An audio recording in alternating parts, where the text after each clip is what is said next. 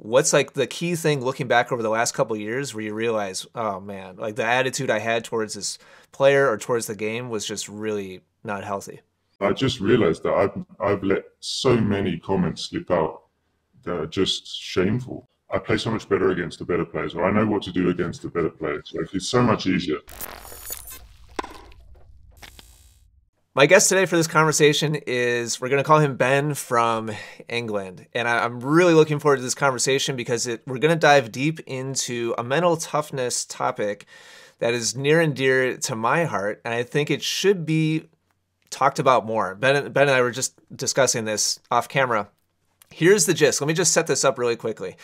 I created a video called The Worst Attitude in Tennis on my personal channel. I have a Ian Westerman YouTube channel. And in that video, I talk about this contrast between how tennis players and coaches tend to really fixate on technique, how to swing the racket, how to have a better forehand, how to have a better serve. And tennis players, over years and years of being saturated in that focus, tend to view that as kind of the only lens that they view somebody's tennis ability. In other words, if somebody has a better forehand or a better serve, then they're a better tennis player. But the reality is, and we all know this, if we like just kind of broach the subject like very quickly, we all know this because we've all lost to somebody who has a worse forehand and a worse serve. So there must be much more to the game of tennis than just our technique, right? But tennis players tend to fixate on the technique and then get really condescending and judgmental about other players who are worse than them. So Ben reached out to me and sent a long email, which I'm just going to read like 2 sentences of right now, just to kick off the conversation. He wrote, here's from his email. I just watched your video with the title, The Worst Attitude in Tennis, and I realized this is exactly what I am doing, and I feel terrible about it. The self-realization has hit me hard, hence why I feel the need to reach out. My problem, where my ego, arrogance, and condescending attitude is so destructive, is in club training. So that's just like for context. I just wanted to kind of paint the picture here a little bit. My interactions with Ben. Ben, how's it going? Number one, I just want to say I really respect you a lot for just leaving that comment, much less sending me the email, much less being willing to come on and have like an open conversation about it. Thank you for being willing to do that, because I think it's a very prevalent issue in tennis in general. And I love creating content that helps people be a little bit more self-reflective and have a better, healthier, more fulfilling relationship with themselves and with the game of tennis. Tennis teaches a lot of those lessons. So thank you for being here. Any thoughts, like big picture, as we kind of kick this off? I think, thank you for having me for a start, and thanks for making that video. My goal and my aim is that helps me on my tennis journey, and I think it could help a lot of people. And the danger, if it's not addressed, is potentially that somebody is going to sooner or later fall out of love with tennis, which is a shame, and it would be better if that didn't happen, right? So I think it's something that we can all benefit from, and I would happily help and also help myself in the process. So tell me a little bit about, paint us a little picture of your experience in tennis. I believe you said in your email you played from age 10 to 20. You took it pretty seriously. Can you tell us a little bit about your background? Yeah, sure. I mean, I grew up in England, just outside of London, and I became kind of a tennis club kid at about the age of 10, where I just lived at the club. I was constantly having lessons, groups and individuals and fitness and everything else. We did a lot of traveling. We did a lot of competing. It was great. I loved it. You know, it was everything. I really enjoyed it. And I got kind of good, you know, like I was playing regularly and competing, and you didn't really think much as a kid. You know, I just went with the flow, and you know, you get on with it.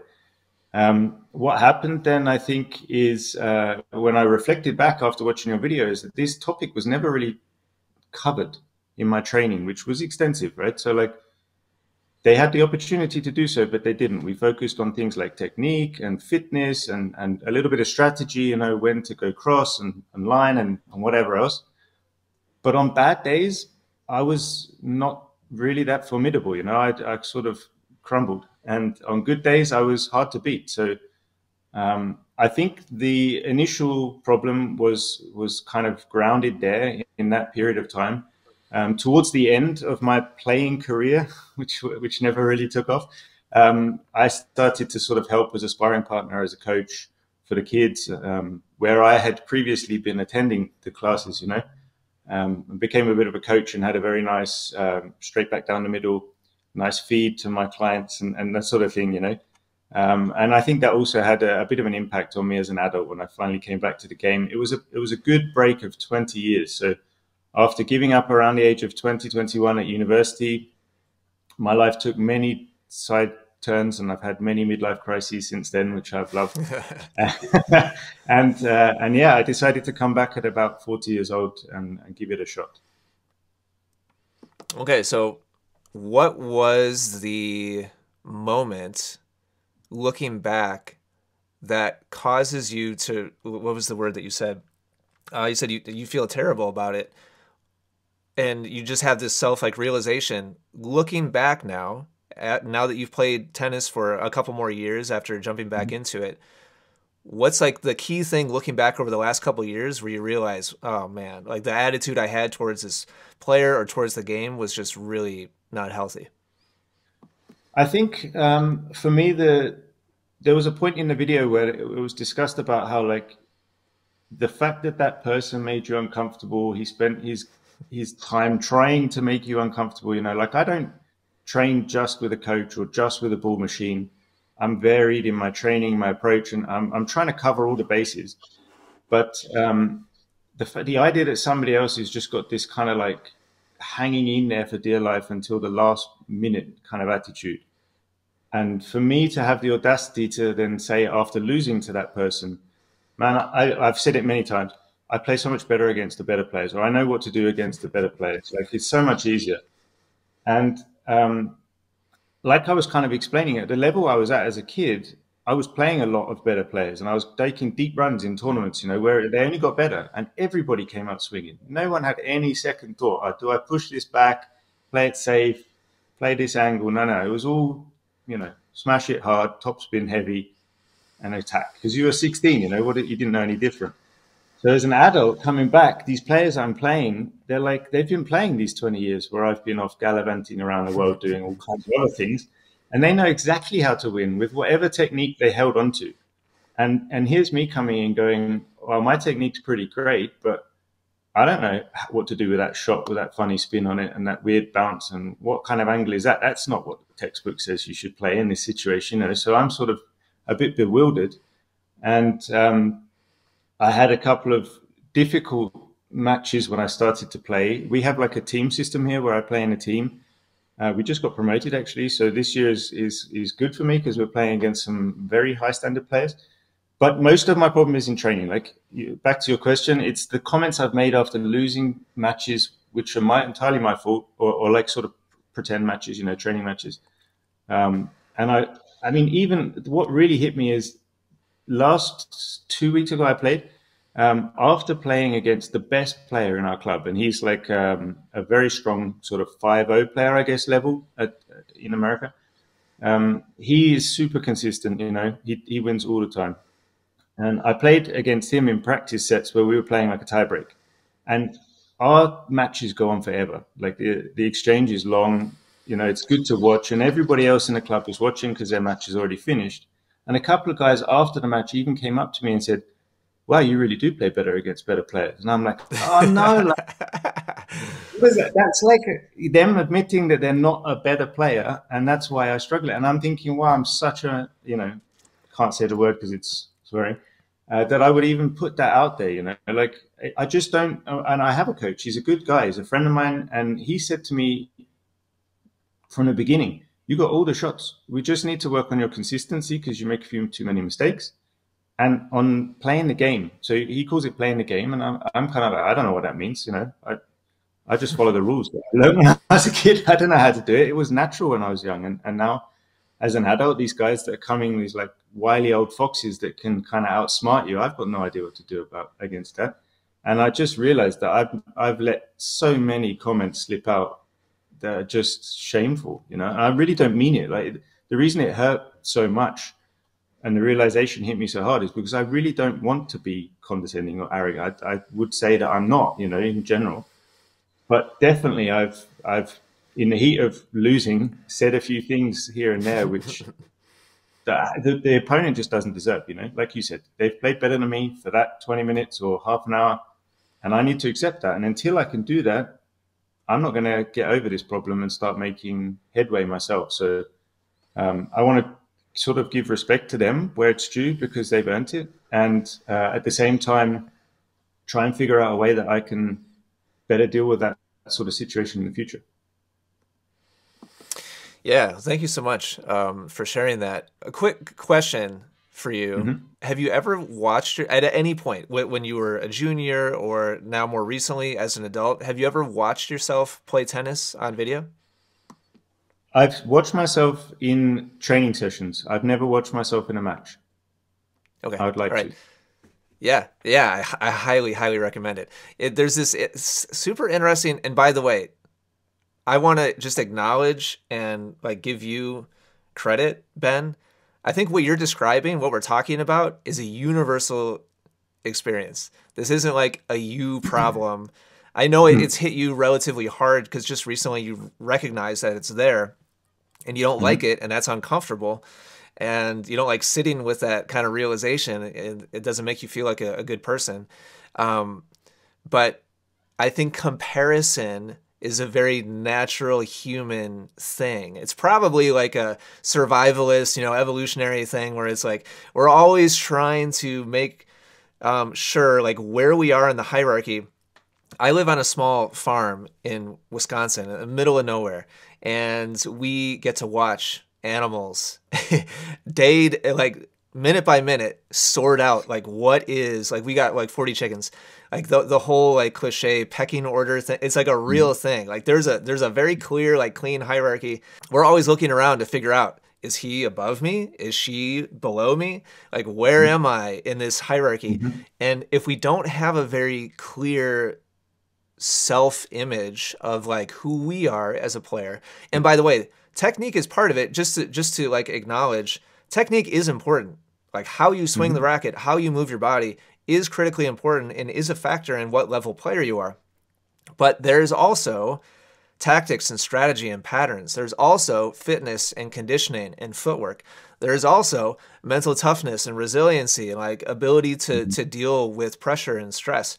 And you have to like combine all of those things together to really arrive at like an ultimate ability level for the player. But since it's not very easy to pick apart all those other factors, and it's very easy to watch one swing from somebody on the other side of the net and be like, oh, I see what they're working with. And we immediately like categorize, people.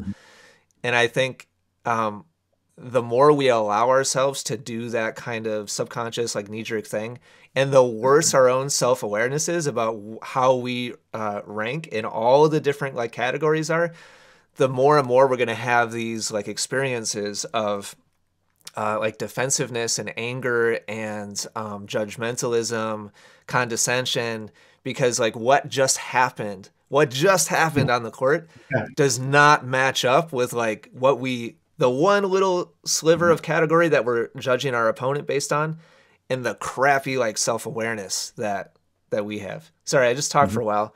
Does any of that resonate or make sense? Yeah, it touches on a few things that I've made notes about in preparation for our conversation today. One of them is, in general, for me, having taken such a long break from tennis, I'm a very different person coming back to it 20 years later. But I love the fact that tennis completely takes me back to the same feelings I had as a kid. If you start playing in some bigger tournaments and people are watching, or maybe even not many people, but your parents are there or something which is important to you, right? And you just feel like if it doesn't go your way, I want to get in the fetal position on the floor and just have the earth just eat me up, like I just don't want to be there anymore. And stepping out onto the court as a 40-year-old man, I'm thinking like, really? You're in this position still? Like you've learned nothing in the last 20 years? Because it triggers exactly the same thing. And I thought, wow, that's fantastic. My battle was then, okay, I just want to feel free to play my game, you know, like without having these nerves and all the stuff that's associated with it. I just want to be free to play. I just want to swing my racket and hit my shots, win, lose, or can't draw, but win or lose, I don't care. I just want to be able to do that. And I started to get to that level where I felt freer to swing out, you know, to like attack that ball and chase that down and all those sorts of things. And as well as working with the coach, right, him giving me a few tips saying, this is the decision to make in that moment, right? And it works. Things started to work. And it almost made the situation worse because as I started to play better, my opponents started to give me even more junk. And I'm like, because they're struggling, right? Then like naturally, like you just knock it back any which way you can when you're under pressure, which is to be expected. And that sort of exacerbated the problem even more because if they were in a point like that where they felt like they were on the back foot and they come out somehow on top, that's such a huge mental boost for them and such a sort of kick when you're down for me. And there were huge momentum swings because of, you know, I did everything right. The point went exactly how I wanted it to go. And I just didn't execute on one killer shot or something, or I went for too much because they're like laying on the floor completely exhausted and I knock it out or in the net because, you know, I tried to smash it to pieces and it's not necessary. Yeah. And then the huge swing happens in the match. And I think that's almost made the problem worse as I've got better because I don't have this mindset or I don't have this sort of, it's like it's not even in my awareness that there's another way than just hitting hard or worrying about your technique.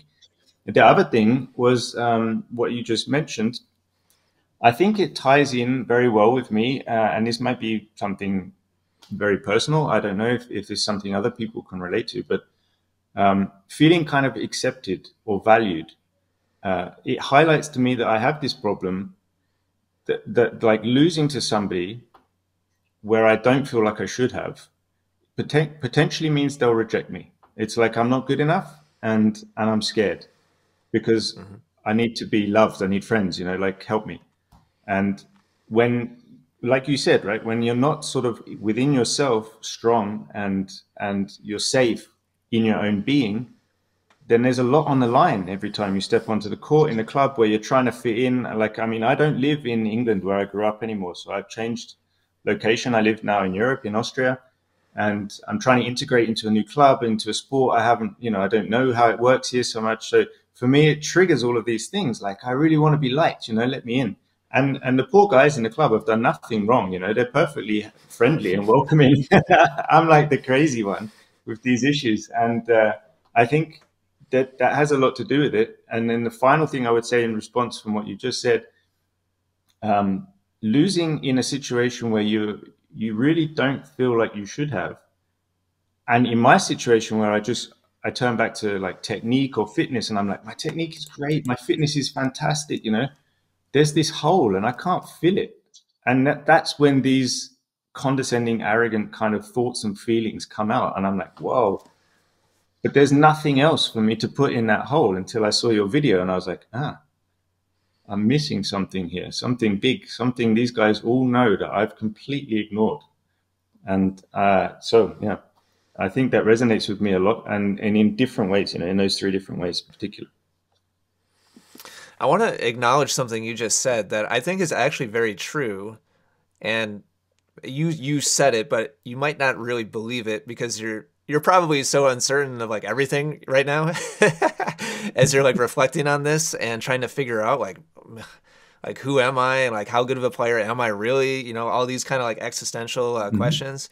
And I want to acknowledge that what you achieved from age 10 to 20 as you went through that programming of high performance training and practice and traveling and tournaments and physical, you know, fitness and training, all that, most humans never had that opportunity.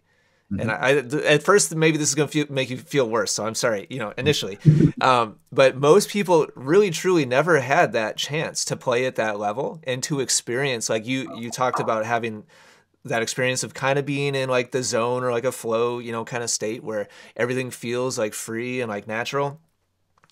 Very few people ever get to experience that at a high level of execution.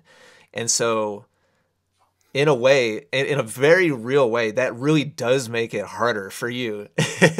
Now, when you go and play like normal everyday tennis players and they actually give you trouble because of all the other traits that they have that are totally legitimate and they've developed over decades of work and their own style of training, it might be different than what you did.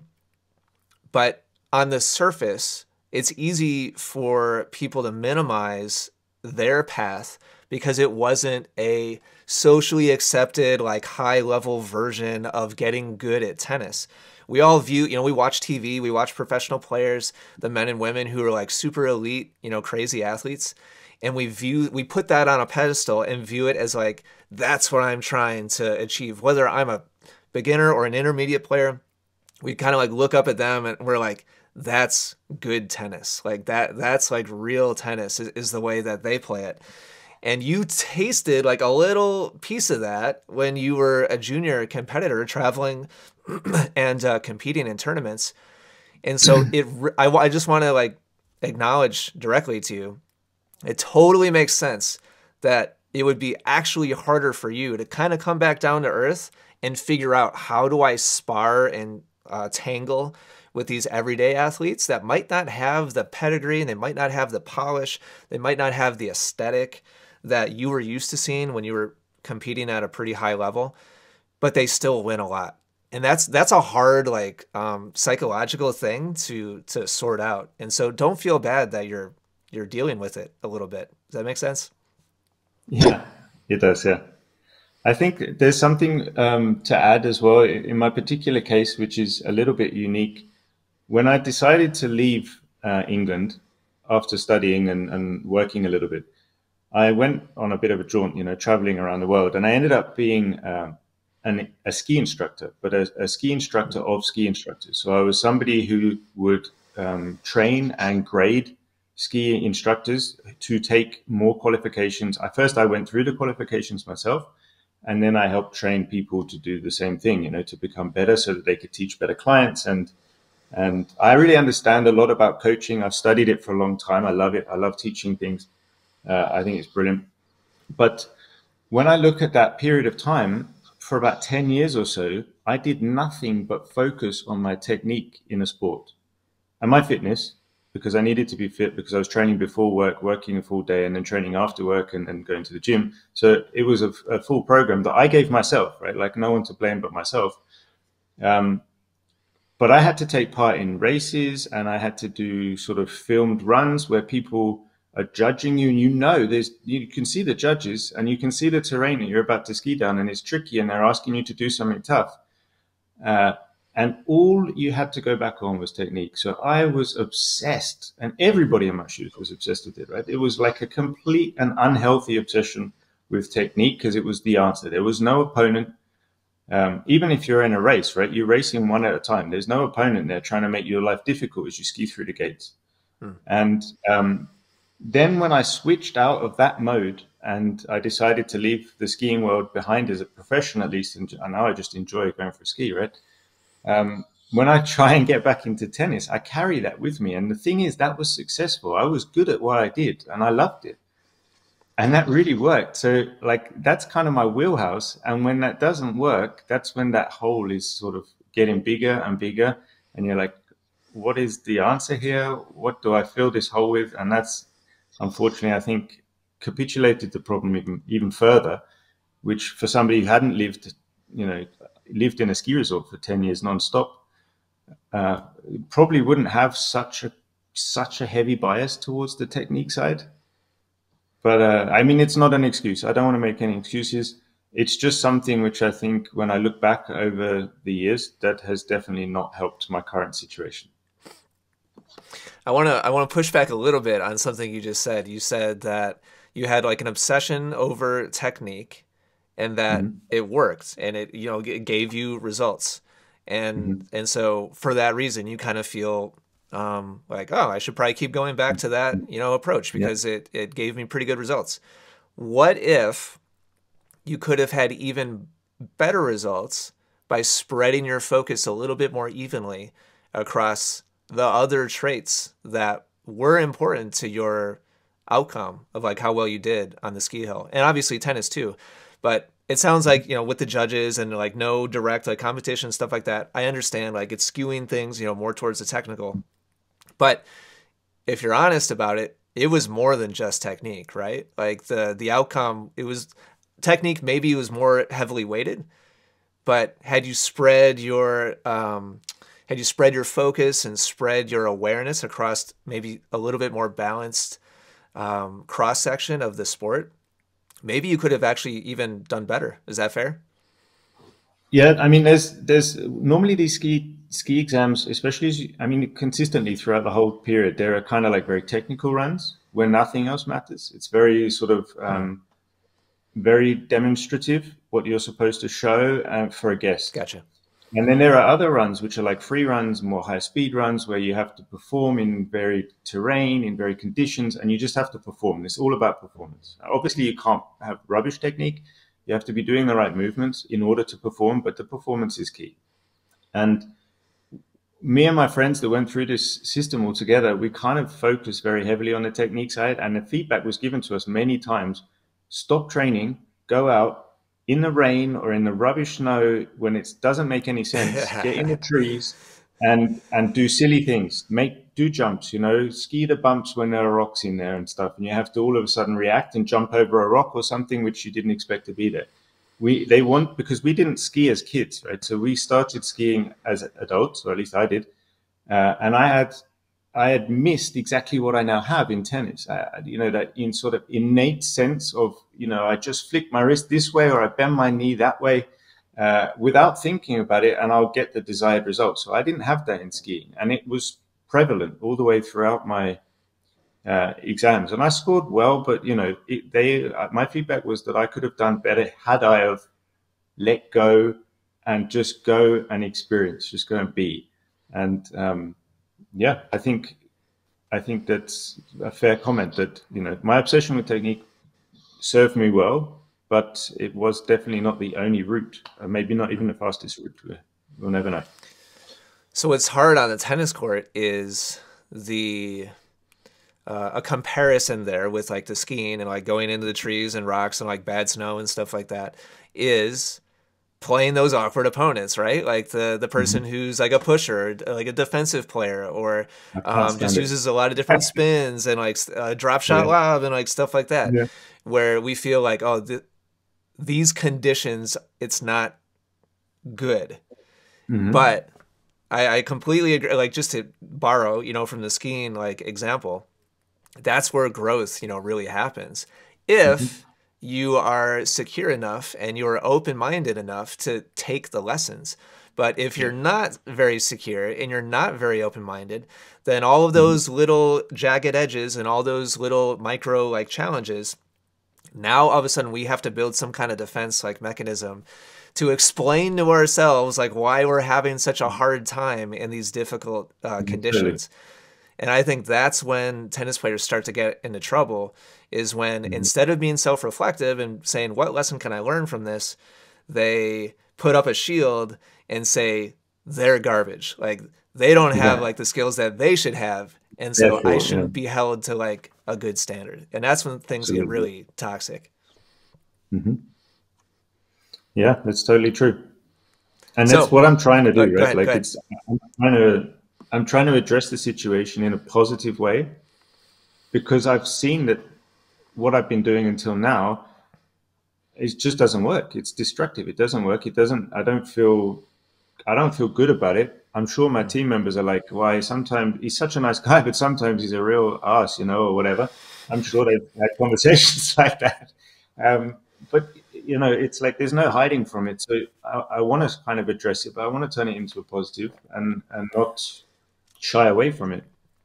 I think it's important, and it's like the like you say, the adjustment you need to make, or the sort of what you do when conditions aren't quite right. It's somehow like playing freely is great and playing my game is great, but when nothing is coming as expected, I mean, it doesn't often happen that nothing comes, but when, you know, next to nothing comes the way that you want it, then you need to find something else, right? It's like knowing how to win or at least even if winning isn't the be all and end all, it's knowing how to perform and come off the court feeling I did all right. I gave it my best, on those days where nothing's really on your side, it seems. And I think it was quite tricky because I came back to tennis, played with a few friends, like just a friendly knock, just purely, just because. And I was really astounded. Wow, I can still do this. Like I've had a massive break and I'm still right there. I can still pull off these shots that I don't think about, and intuitively it comes and I just pull it off. And obviously there's a huge consistency issue and all that sort of stuff. But I wasn't a million miles away. But so I got back in really quick, and in the training and in initial training before I started trying to take this a bit more serious, I was performing great. And it was just like, wow, now actually openly saying to the world, like, I play tennis, that's what I do, I love it, I want to play more and I want to be better. Now making any forward progress is almost impossible. It feels like, it's like, wow, that's different. The learning curve was so quick up until now, and now it feels like it's totally plateaued and I have to fight for every inch.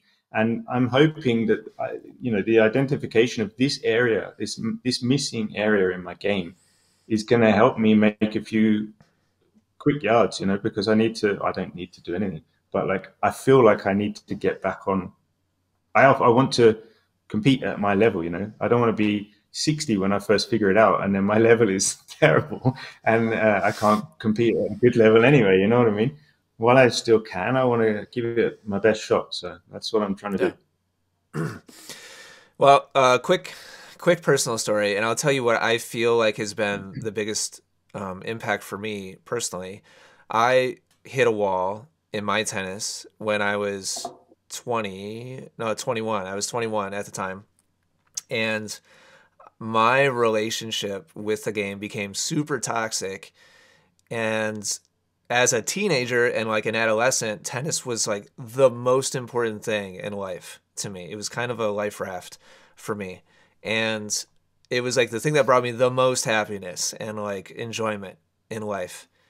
And I got onto my college team. I was the weakest player on the team. I walked on my second year. Wasn't good enough to make the team my first year of college. And by the end of my third year of playing on the team, I hated tennis. And it was like miserable for me. And I was so angry and so frustrated minute by minute. Even the matches that I won, I walked off angry. But the matches I lost were like just soul destroying. And I just went down this negative like spiral. And so I ended up actually quitting my college team my senior year, like this, and that really scared me because I had every intention of making tennis like my lifelong like career, and so I kind of had this big existential crisis myself at that age, asking the question, why has this become destructive? Why is it making me so unhappy when it used to make me happy? And so that was 20 years ago now. And looking back, I think the solution for me, now I play matches that frankly have much bigger implications. Back when I was playing in college or like as a junior, maybe 10 people would be watching me or like 20, at the most. And now 10, 20, 100,000 people might watch my match. And tennis is my career now. So there's a lot of like implications like wrapped up in whether I win or I lose, or like who I win against or who I lose against. And I'm so grateful to be able to say that I'm able to play with total freedom now. I mean, honestly, and I enjoy it more than I ever have before, even though the stakes are much higher. And I think there's two reasons why I've been able to do that. And hopefully this resonates with you a little bit and people out there. Reason number one is a much more accurate perspective on tennis as a whole. When I was 17, 18, 19, I didn't understand yet how wide and deep the game of tennis was. And so I couldn't fully appreciate what I could do or not do on the court. And so in the moment, I had this really toxic attitude of I should be able to figure this out and win and be successful and triumph no matter what the challenge is, like on the other side of the net. Yeah. Maybe that resonates with you a little bit. Yeah. And I didn't yet understand how big and deep of a problem that I was trying to solve. I had a very shallow perspective of what tennis was. And the second thing that I didn't understand yet was a wide and deep understanding of myself and who I was really actually like as an athlete. And I didn't come to really understand that until I watched myself play enough tennis and I had enough experiences that I was curious enough about figuring out the answer. Like, why did I lose to this person? Why did my forehand totally disappear for like a month, over here? And it wasn't until I got a deeper understanding of the game of tennis and a deeper understanding of myself so that I could accurately see where I fit in the big picture. It wasn't until I started to be able to clearly see who I was and who tennis was that I could actually be content and happy no matter what the outcome was. And I think the more your vision is clouded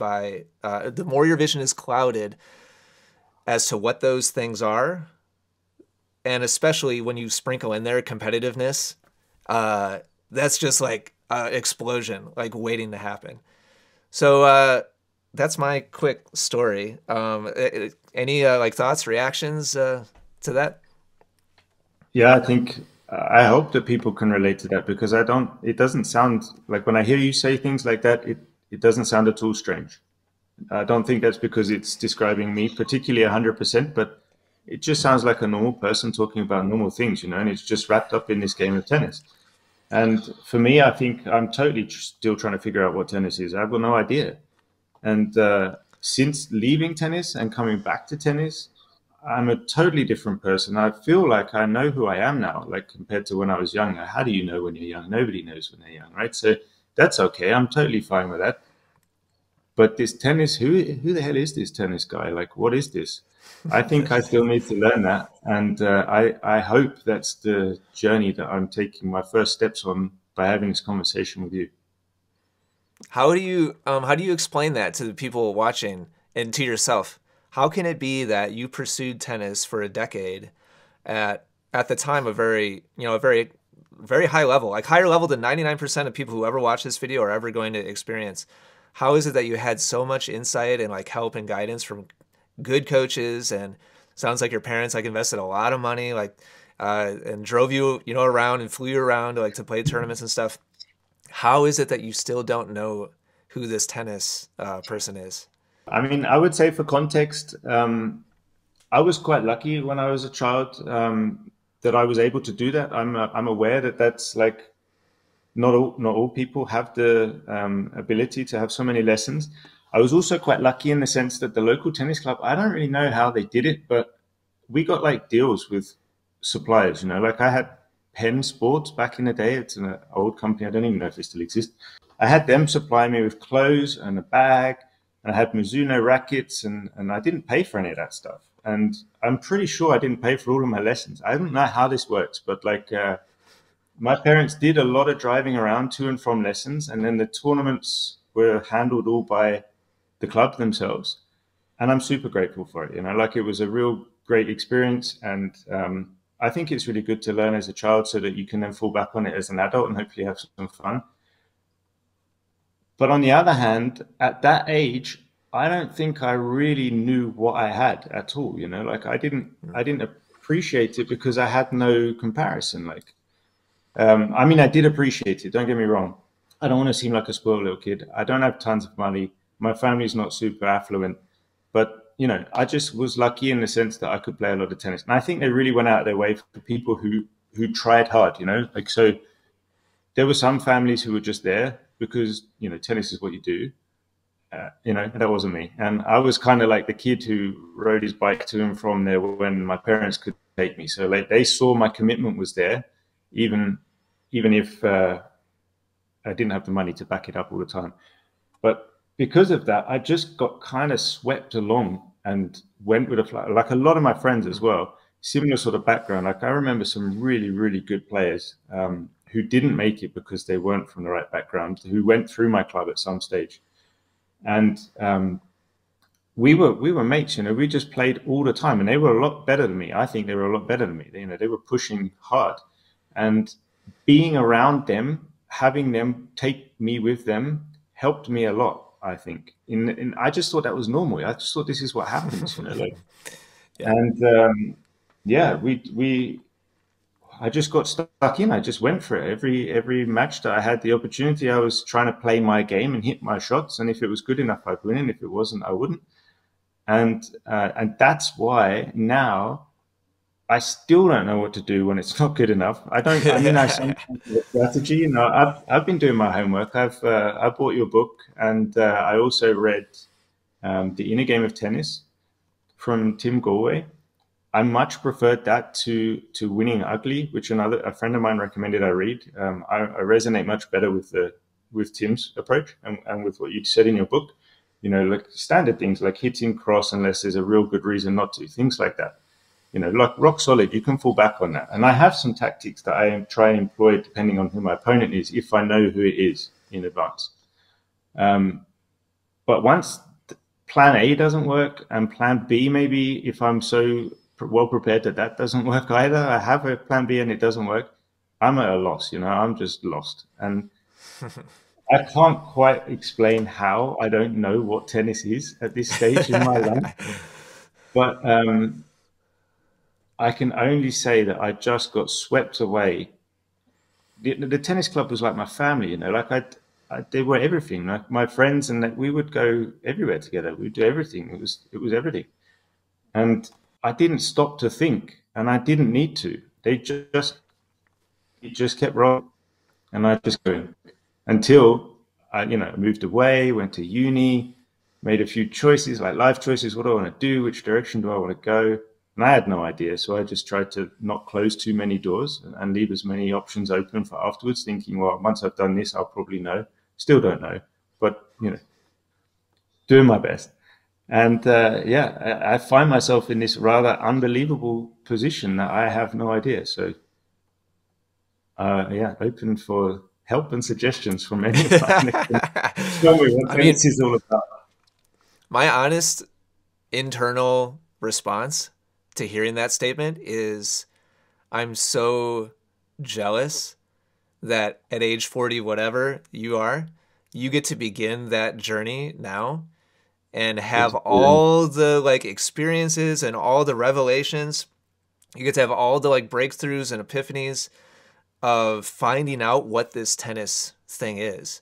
And looking back over I've been in the game for 30 years now, and I'm so grateful that I've had that growth, you know, journey through the game. And it's taught me so much about life and about myself. And you might have been like on autopilot for those 10 years, but you came away with it with a lot of incredible habits and relationships and stories and life experiences. And now at age 42, you get to now with a very, you know, much more, hopefully, you know, developed like mind and like awareness of like yourself and the rest of the world. Now you get to dive like into the deep end of the game and find out like, what is this thing exactly? And at times, of course, that's going to bring you frustration and like, you're going to be beating yourself up about how is it possible I can't like figure this out, and how is it possible like I lose to this player? Like you're gonna be tempted to like think back to how well you used to play back in the day and how automatic it probably was. But I would really encourage you to just kind of flip that script in your head and align it towards like gratitude for it being able to now have that learning and growth like experience. Because there's so many adults that are I'm about, how old am I? Yeah, I'm about to be 43. I'm 42 also. There's so many adults at our age, Ben, that are just going through the motions. They wake up every day, they go to a job they hate because they have to, because they've got a mortgage and car payments and kids, and they don't have this outlet of like personal growth and development and experience because they just don't make the time to be able to pursue something as deep and wide as tennis and challenge themselves in that way. And so, like, in a nutshell, we have the choice every day to either let our ego take over and complain and blame the other person and be condescending, or we have the choice to be like, damn, this is such an incredible opportunity I have in front of me to learn about myself and learn about the world and learn about this amazing game. It's a huge opportunity. Yep. I mean, at 42 now, I have a son. He's 6. You know, my wife and I, she doesn't play tennis, so she's just getting started. She's sort of wondering what all this fuss is about that I keep making. And I see it like there's so many synergies that the development I'm trying to do in tennis mirrors the opportunities I have in front of me with my family, that I can instill this in him so that he understands it and doesn't have to, at 42, try and run this epic voyage. You know, like, I just kind of think I mean, what else can I do? You know, like, there's a hole in my understanding here, and I have the chance to work on it. So I think bringing it into awareness is, for me, for sure, the first thing, and then trying to share that with all of my friends and family, and especially the ones closest to me, you know, to try and maybe potentially benefit them one day in the future. There's just no reason not to, although it's scary, and, you know, it's going to mean taking lots of long, hard looks at myself after losing match point or whatever, you know. It's it's just going to be one of those things. But yeah, it's got to be done, right? Because I think as well, like, for the people who's not in my position, somebody who doesn't perhaps have years of training behind them and just spent years grinding and getting through it, and now are really competent players with good ratings and fantastic track records. Those guys are having so much fun. Like, they're having a whale of a time, like, beating idiots like me who think that is not great, not all of them. There's plenty of players at your level or above that also hate themselves. Like, that happens too. But yeah, of course, there's always going to be a spectrum there in terms of people's relationship with themselves and with the game. Mm-hmm. So I want to get some of that fun. I want to have some fun. Yeah. And I like the way that my friend who helps coach me a little bit, he says, we're just going to play the game. You've got to work on playing the game. And I'm like, wow, they're just calling it a game instead of calling it like a technique exercise. You know, like, is a change of approach. So I'm really hopeful that I have these epiphanies that you talked about. Like you said, you're jealous of what's coming. I hope that there's something coming, you know, like, I hope that I'm on the right path, or I take the right steps. I don't really know which way to go from here. So it's all a bit of an open book, but at least I've opened it, you know, at least I haven't shut it firmly and ignoring it. No, I feel very confident you're headed in the right direction. Not at all to make light of, you know, addiction or like the 12-step, you know, kind of process. Step 1 is admit you have a problem. And just the fact that we're having this conversation, and you've had this eye-opening reflection just for a brief period now. But if you continue grabbing onto that curiosity and like desire to have a healthier relationship with the game, I'm sure it will come. I'm very confident of that. Well, Ben, I want to be respectful of your time. I've really enjoyed this conversation. Any kind of final thoughts or maybe messages for whoever it is that some crazy person is still going to be listening, you know, to the end of this? I don't know how many, but I've enjoyed this conversation a lot. But it's obviously only for a certain, you know, type of person who kind of wants to reflect on these things. These are not, we were talking before we started recording, these are not the sexy, you know, topics that is going to bring in a whole lot of listeners or viewers. But any final thoughts for yourself, or maybe messages for audience before we sign off? I think the only thing that I would like to say is before the conversation, since watching your video and before we started recording this conversation, the topic hasn't let me rest, you know, like, it's been whirling around in my head repeatedly, and I keep having ideas. I was making notes, you know, I was trying to prepare as best I could. And I was worried, I was nervous, you know, like, it's It's not so easy to talk about all the time. And now, after having spoken to you about it, it was nowhere near as difficult as I thought it was. Like it totally wasn't. I mean, a lot of credit to you, because although this is the first time we've ever spoken, it's super easy to talk to you. It's very, not difficult. Not, there's no blockages. There's nothing in the way. So thank you for that, for helping me this far in this conversation. And for anybody else, I would encourage them to also take a look at it, the issue, and say that it's not as tough. After you've started that first step, it's not as tough, hopefully, as you think. And if it continues along this way and it's as easy for the rest of the journey, I'm sure it won't be always, but it's not as bad as you think. So I would encourage everybody to try and do that same sort of process. They just need to have a conversation with you. Yeah, that's all. I'll open my schedule up. I'm sure I'd have a lot of takers. Well, yeah, let me address that real quick. I hope I didn't make my story sound like I've reached some kind of ultimate enlightenment where like I no longer have frustrations or like anger like on the court or anything like that. The difference is now I still get frustrated, I still get angry, but there I can see and I can feel the purpose behind why I'm struggling with that situation or whatever the challenge is. I'm not playing well, or my opponent just hit this ridiculous, shot and they're celebrating. Like I'm still human, right? So like the feelings and the emotions are always going to be there. I'm always going to be very competitive and want to win no matter who I'm playing against. But now, after the journey that I've been through, I'm able to fit it into the bigger picture and very quickly reset and come back to a position of balance. And the very next point, I might get frustrated again, but I'm able to reset now. Whereas in the past, it was just a constant, continual negative spiral of like just pulling me like down into this like negative space. And the more you open yourself up to this journey and just keep asking the questions that you're asking, Ben, I'm super, super confident that you're going to have more and more of those experiences where you look up after something really unfortunate has happened on the court, and 5 seconds later, you're able to smile and go back to just doing whatever it is that you need to do to play your best tennis. I'm really confident that you're going to experience that.